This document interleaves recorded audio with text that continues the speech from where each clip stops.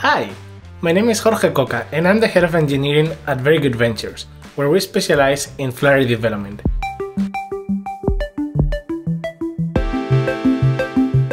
We work with some of the biggest companies that are using Flutter these days, and testing is one of those tools that is incredibly important for the success not only of your product, but of your development practice. During this video, we're gonna see how we can actually use widget testing, one of the most incredible tools available in the Flutter SDK, to make our development more robust, fun, and scalable. Tests are like a math function. For a given input, you should always receive the same output or the same result. If for the same input you receive different results, that cannot consider a valid test. That's what makes tests like a function. And after all, how many times, especially when working with Flutter, you've heard that your user interface, your UI, is actually a function of the state? That's great because that means that we can determine what's going to be your UI results at any point in time based on our state results. Let's get started with a simple case, unit test. And let's just focus on a very small piece of code, a simple function that gets two numbers and produces the sum of those numbers. It is very easy to identify what's gonna be your input in this case, right? It's gonna be your two numbers, your two arguments. And it's gonna be very easy to identify what's gonna be the output, the result. That's gonna be the value that we return from that function. Even better, Dart gives us the type of that result. So we can write a very simple test case using the test function from the test framework in Dart to assert that, hey, whenever we pass 2 and 2, we'll receive the value 4. But is it always that easy? Yes, you guessed it right, it's not always that easy. Let's look at an example of a more complex class that actually fetches a list of restaurants. We're gonna make the assumption that this class is gonna take two other dependencies in its constructor. The first one, an API client that allows us to make network calls. The second one, a GPS client that might give us the current coordinates for a given user. So the business case is that we want to fetch restaurants nearby us. Therefore, we're going to need the GPS client to get the coordinates and the API client to fetch those restaurants nearby us. Testing this class is going to be a little bit more complex because our inputs are different. We have two other dependencies that are going to affect the behavior and actually the output, the result of our method. On the other hand, even our output is a little bit more complex as well, because yes, we can return a list of restaurants, but also we could be throwing an exception if our GPS client or if our API client throws an error. This is not a problem at all, but we're going to have to learn one more tool. We're going to have to use a library that is going to allow us to control the behavior of those dependencies. Two popular ones in the community are Mockito and Mocktail. Their usage is very similar, and they're going to let us use a syntax of the style, when something happens, then I'm gonna send this reaction in our test. Let's write a test case to validate that when the GPS client throws an exception, we actually throw an exception also in the restaurant repository method that we're testing. What we can do in this case is to use one of these mock libraries with the when then throw syntax. We're gonna control the behavior of our GPS client and say that when we're trying to retrieve the current coordinates from the GPS client, then we're gonna throw an exception. Therefore, when we run our expectation against the restaurant repository, we can check that a restaurant repository also throws an exception. Hey, congrats! This is a huge milestone. With this technique, you're actually capable of writing unit tests for pretty much every single class is gonna fall in your code editor. However, testing widgets in Flutter, it's a little bit more complicated because after all, what's the input in a widget tree? What's the output in the widget tree? What can we do to solve this problem? Well, first of all, don't panic. Let's go back to the things that we already know that we can apply. So then we can start identifying what are the things that we don't know, so we can go learn them, start using it for our widget test. So, what do we know so far?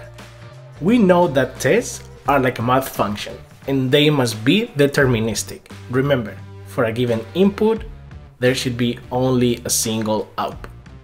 We also know that our user interface, our UI, it's a function of our state, meaning that the tests that we're going to execute against the widget tree, against our user interface, they're going to be somehow variable based on the state that we have. Keep that in mind because that's going to be very important. We also know that the inputs are going to be very important as well. And we've seen how to use method argument to control those inputs. We've also seen how we've used class dependencies to control those inputs as well. And finally, when we talk about outputs, when we talk about results, that is nothing different than just our expectation. So we're going to be still using an expectation to make sure that our tests are correct. Let's start using the widget tree that we have in this example. This widget tree starts at the top with our application widget. And we're going to assume that there's a path to go through an authenticated route and through a non-authenticated route. And through this authenticated route, we're going to be using block to manage the state, to load restaurants on a screen. We're going to be using two different widgets, block provider to inject the restaurants block on our widget tree, and then we're going to be using block builder to build the different states associated with this restaurants block. Our restaurants block can produce three different states. One for loading, because hey, sometimes fetching this information takes a little bit of time. It could be also to show an error state, because sometimes mistakes happen. We might run out of connection, we might be under a tunnel, who knows, but we need to alert the user that something went wrong. And finally, what we all want to see, the happy case, that is that we can actually load the list of restaurants. How do we test this? Well, I don't know if you noticed this when we were writing unit tests, but every test has three differentiated parts. The first one, setting up the objects that we're gonna test and its dependencies so we can control its behavior through mocking. The second part is gonna be applying side effects, meaning that we can interact with our object, call different methods, whatever that is, but we can use those side effects to produce the result. Therefore, the third and last part, it's gonna be running our expectations. Once we apply our side effects and we receive the result, we gotta make sure that we match that given result against our expectation. If those two are the same, we can consider this test successful. So let's get started. With unit tests, we were using the test framework that was pure Dart.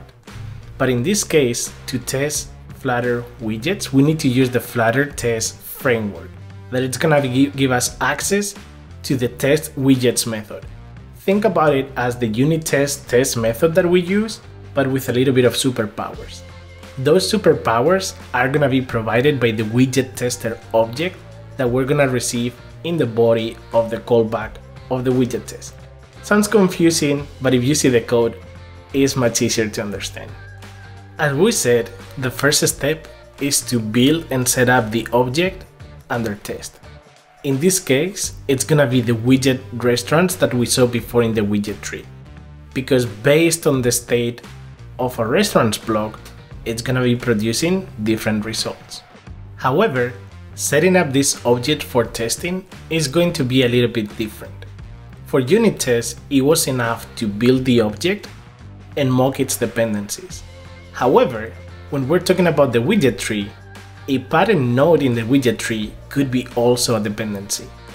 That's precisely the case of a restaurants block. That's why the block provider is above a restaurants widget.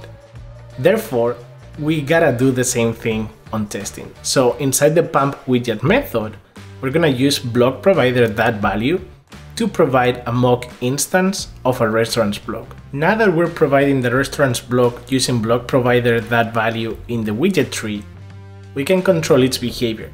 In this case, we want to say that the state is loading. Because the block is saying that the state is loading and it's already in the widget tree, by the time we pump it, it's gonna execute that branch of the widget tree and it's gonna put the UI already in the loading progress. Therefore, now I can run my expectation and validate that I can find a widget of type restaurants loading in the widget tree in just one widget. That's success. However, many times you don't have to test a full widget tree or even just a big branch. It could be just one widget in isolation that might contain internally inside its build method some side effects that you still want to test. For example, in our case, our widget restaurant success is at the end of the node. This widget is responsible for rendering the list of restaurants once they're loaded. And one of the features is that when you tap on one of those list tiles, it will navigate to the restaurant's details page. How can we do that? Well, we already know the steps. The first step, we're gonna set up our objects. In this case, its dependency is just gonna be a list of restaurants. We can just create a fake one. The second step is going to apply our side effect. In this case, that side effect is not coming from our state management. It's coming from the interaction with that widget. So we're gonna use the widget tester object to tap on a particular item. And we're gonna use a finder to find the item that we wanna tap in. In this case, we wanna use find that text to find the list tile that it's gonna have the name of the restaurant that we want. When we tap on an item, we're expecting Flutter to navigate from one place, from one page, to a completely different one. Therefore, our widget tree is changing. And we're gonna tell our widget tester, hey, there were some changes in our user interface, refresh. We're gonna do that with the pump and settle method. That's how we're gonna be completing our side effects. Now, we are ready to run our expectations. And as you can see, it doesn't change that much. Congratulations! This is a huge milestone. You know now how to use the widget tester object to interact with different pieces of your user interface. There are so many things that you can learn after you finish watching this video. As you can imagine, there are many more APIs in the widget tester class that are going to allow you to do more complex interactions with your user interface. There's also much more complex finders and matchers that are going to allow you to run much more complex and rich expectations. However, the basics won't change. Remember, when writing a widget test or any type of test, there's 3 steps. Set up your objects, run the side effects, and run your expectations. It's been a pleasure to chat with you about widget testing in Flutter. It's a topic that I love, and I hope that you like it as well. See you in the next video.